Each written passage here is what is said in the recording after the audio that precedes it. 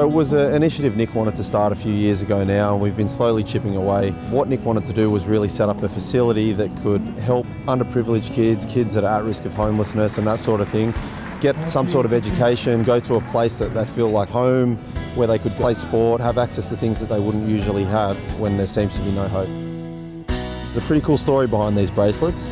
Yonex being the official partner of the Australian Open, these are made from actual string used in the tournament. We had a 500 unit allocation to start with. I mean, that was gone within the first couple of days. We've just been getting more and more made, and the support around the grounds has been great. So really happy and appreciative of everyone that's been able to do that for us. So we've got some special tribute bracelets that will be available on our website at nkfoundation.com.au in a few days.